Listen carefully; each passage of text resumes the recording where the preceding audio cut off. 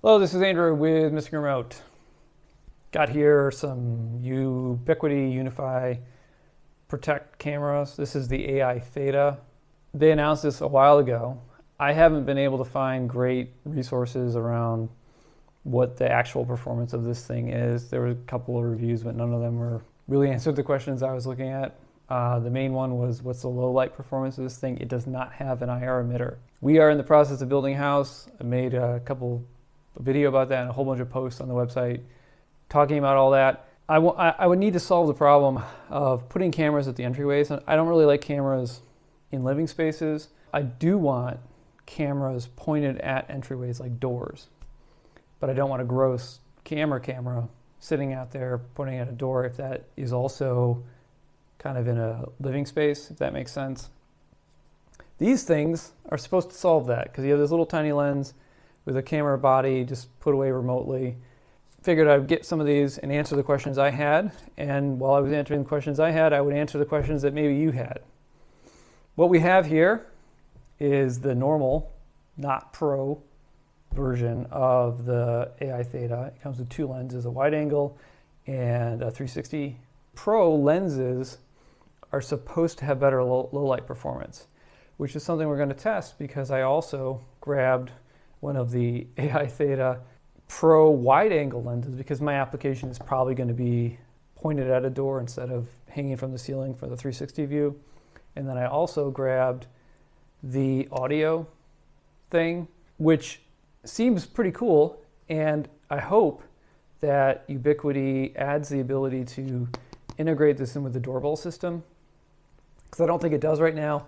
This would be a great chime, like they sell a Wi-Fi chime for the G4 doorbells. And if you get the PoE doorbell, it comes with a PoE chime, which is awesome. But this should be part of that system. This should all play nice together. But it doesn't right now, as far as I know. There's a thread talking about that on the UI forums. I'm going to put a link in the description. Please vote for it because it's a big miss that it doesn't do that. Let's get this all unboxed so that we can start answering questions, because one of the questions I had was kind of how big is all this stuff? It's hard to get a sense for that. So in the box, we have the remote unit, which is not giant.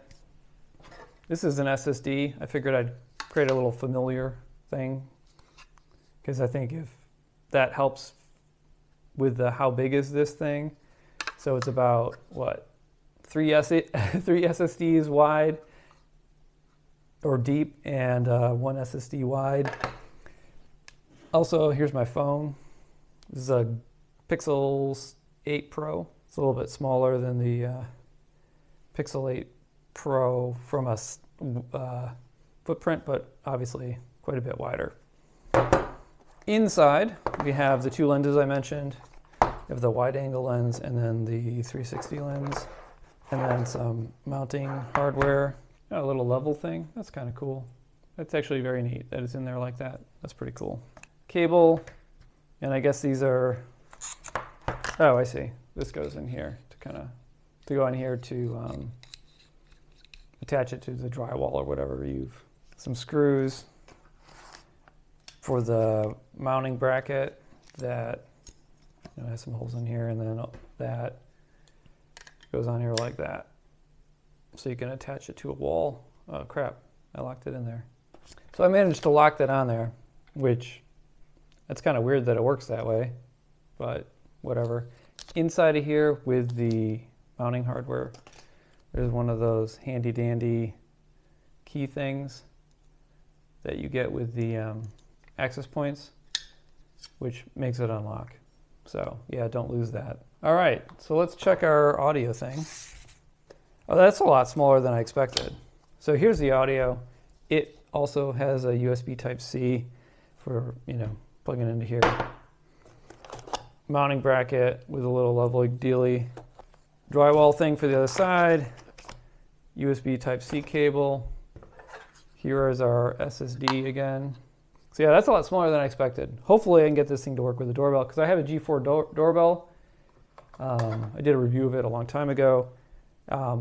It's pretty nice. It's actually gotten a lot better since I originally installed it. Let's check out the other lens here. You can buy, just like you can buy the lenses a la carte, you can also buy these a la carte. The pricing for these things, you don't actually save any money on the Pro units, I don't think. I think this plus this is the same as like the Pro bundle.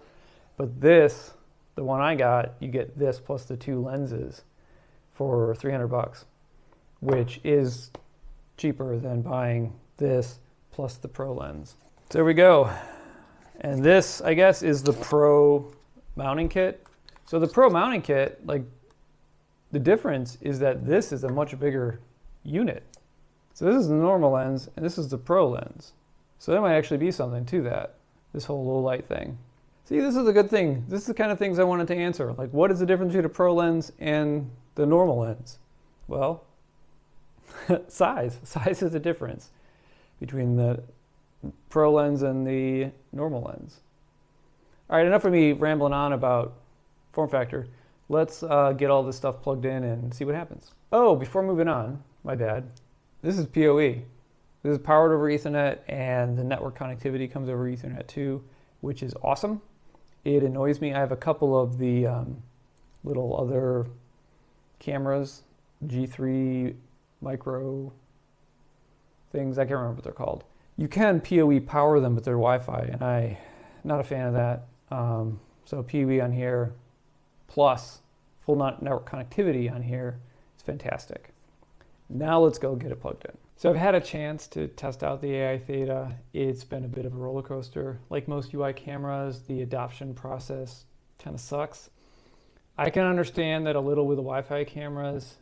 There's some complexity there that doesn't exist with a wired device.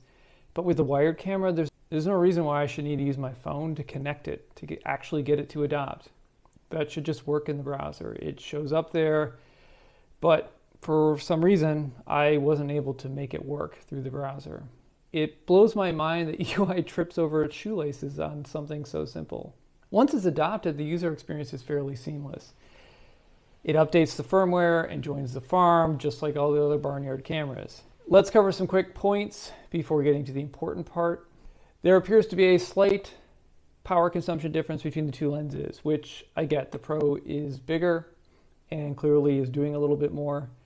While the cables are physically USB-C, they are not USB-C. Ubiquiti has publicly stated that they intend to sell longer cables, but I'm not holding my breath on that. First, that they'll actually do it. They have a history of promising things and then not delivering it. And second, if they do, I would suspect it's going to be a price that I'm not willing to pay. I don't understand why they didn't use USB Type-C. There's plenty of bandwidth there. If it's a cable compatibility thing, then setting minimum requirements would have solved that problem. The packaging for this camera is so awesome. It would be nice if we were able to put some real distance between the body and the lenses. The included cables are only 1 meter, which means that you are installing the body in the wall or maybe on the other side of the wall right next to the lens. That's cool, but it's an opportunity missed. The lack of orientation controls in the mounting hardware here is also an opportunity missed. It would be nice if there were shims or something that you could use to change the viewing angle of the camera. This isn't going to be a problem for how I intend to use it, but in a commercial setting, which I think is the primary audience for these devices, it totally is. You might want to install these guys 20 feet up in the air. That's the basics covered. Now let's talk about the important part, imaging performance. This is where things get complicated. To test all that out, I figured it'd be useful to install the lenses into a piece of drywall with the audio thing, partially so that I could see what it actually looked like, and I could also show my wife what it would look like. But also because it's a much better way to test it, because everything just kind of is held where it needs to be. If you just want the TLDR, here it is. Provided that you give the camera enough light, it's pretty good. The Pro lens is better than the normal lens. That's to be expected. Where things get dicey is when the light level drops. Neither lens does IR. So if you want to use them in an environment that gets dark, they suck. But to be fair, the Pro lens does suck a little bit less than the normal one. I will show you some actual comparisons in a bit, so stick around. But before getting to that, I have to wonder what Ubiquiti was thinking.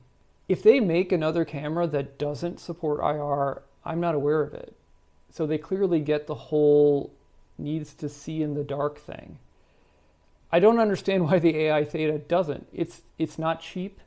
It doesn't appear to be packaging limited. A G4 doorbell does IR and isn't much bigger when you think about the size of the lens and the IR emitter. Okay, maybe I can see it for the normal lens. It's pretty small, but with the Pro, come on, that's just crazy. Even if they were to make it slightly larger, why would you not? Why not support this critical use case? What possible reason could there be to explain why this camera just can't see in the dark? It's mind-blowing and deeply, deeply disappointing. Yes, I suspected that the low light performance wasn't going to be awesome, but the Pro does say on the product page, exceptional image quality with superb low light performance and enhanced dynamic range. I expected better there. Let's look at some images in my basement. I ended up here because I was having a hard time controlling light in the room I started with. I'm sorry for the clutter. HVAC room is getting serviced. Don't tell my wife. There are 4 LED spotlights in this room. In this image, the dimmer is set to 100%. Note that the naming convention in the top left, which indicates the time of day and what lens is being used at the time. There's going to be a consistent theme. The Pro does a better job, whether that's with the trueness of the colors or how it handles the dimmer bulbs. It's just better. In my opinion, in this scenario, it is not enough to pay for the upgrade. But we should recognize that it is a win. So what about no artificial light in the morning? Remember, it's January. Sunrise was at 7:19 a.m. that day. This is a basement, so the ambient light level is still fairly low. Probably at a level where I would want to turn the light on if I was doing any kind of detail work, but I wouldn't need to for any other reason. Here again, the Pro is better. Not a huge difference along the side where the light comes in, but on the opposite side of the room, it's fairly pronounced. You can barely tell that that thing on the left side is a dresser with a normal lens, but it's quite easy to tell with the Pro. It's about the same story when we compare images captured in the afternoon. Sunset was at 4:37. Granted, it's gray outside, but yeah, still an hour to go. So what happens when we turn the light really down? Here's a couple at 5:20 p.m. and a couple more at 8 p.m. So the best thing I can say is that the Pro does better. Is either in any way acceptable? No, not even close. And for reference, here's a shot from a G3 Instant camera, which I paid $36.54 for, including shipping and tax. So that it doesn't go unsaid, I am not in love with the G3 Instant. It's got some things that really annoy me, but it helps to frame the level to which it blows my mind that Ubiquiti did not put infrared on the AI Theta. They put it on a $30 camera. Although I should probably mention that now that $30 camera is an $80 camera, but still, come on. It would be easy to write off the AI Theta, and I can't stress enough how disappointed I am with this camera given its price. But I like the form factor and the installation story. I don't want a nasty camera in my front entryway. I thought about using the $99 G4 Instant or the $129 G5 Flex. They both have infrared, two-way audio, and support the same basic feature set with object detection, but they look a lot like cameras. If I had to do it all over again, I might have tried harder to sell one of them to the wife. But I do like a challenge, and I like the AI Theta's form factor. It definitely wins there. The solution I came up with is an RGBW Zigbee light strip. Or if you have a dimmer in the area and are okay with leaving it on at a low level, they both provide enough light to make it work. Here's a few more images. The first is the dimmer in this basement room. It's set to 1%. on the 4 LED spots in the ceiling. The Pro is fine, but we probably need to take the normal lens up a few more levels to get good enough. And here's the RGBW strip at 40%, which is about 1.5 watts of electricity. Same story. The Pro is good enough or close to good enough. Maybe some room to tweak it, but the normal needs a little bit more light. If this was a real environment, I would spend some time trying to place the strip better instead of just laying it along the windowsill. It would probably work better on the other side of the room, pointed outwards instead of up. And I would definitely want to use a diffuser to mount it and kind of soften the light in a production environment, but it works, which is the important thing. You can make it work. It still blows my mind that these hurdles exist. Why? UI, why? Here's another one that I found interesting. RGBW strip is on, Pro lens versus G3. This is a good indicator of how much light is in the room because the G3 is still using IR. Don't get too wrapped up in the quality differences in the facial features. That's probably mostly due to the differences between a 1080p camera and a 4K camera. The AI Theta has 4 times the pixels. Makes a fairly strong case for why you should upgrade your 1080p cameras. The other way that this is a good sample is that it demonstrates the object detection magic that UI is doing on the AI Theta and that it works. It clearly works on people. I didn't try with license plates. I just can't imagine a scenario where I would want to do license plate detection and want to deploy one of these.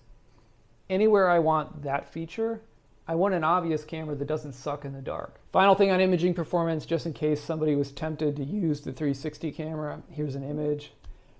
I wouldn't use it for anything, but I'm sure there's a use case for it. Lastly, since I bought the audio thing, I figured it'd be a good thing to include that in the mix. Here's a quick clip of me having a conversation using it. So really, I just want to test that the audio thing here works. So, can you just briefly describe the weather? Terrible. That actually very snowy. It is terrible. It works okay. There's a little bit of lag, very similar to how the G4 doorbell conversation feature works. It's okay. Long term, I really want Ubiquiti to make that more useful.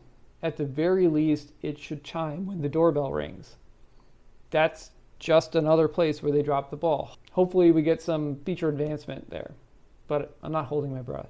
If I wasn't intending to review the AI Theta, I don't know that I would have bought the audio thing. I don't really see the value in it in its current state. But obviously, if you're going to deploy it in a place where recording audio is important or rudimentary interaction is important, then yeah, it's critical. That's all I have. Unfortunately, I'm in the place where I have very mixed feelings on this device. I would love to have loved it, but I can't say that I did. I think that for the price, it falls short in so many ways that it's hard not to be disappointed with it. I hope you found that useful. If you did, go ahead and like the video, subscribe to the channel. If you have any questions or comments, leave them below and I will get to them as soon as I can. Thanks.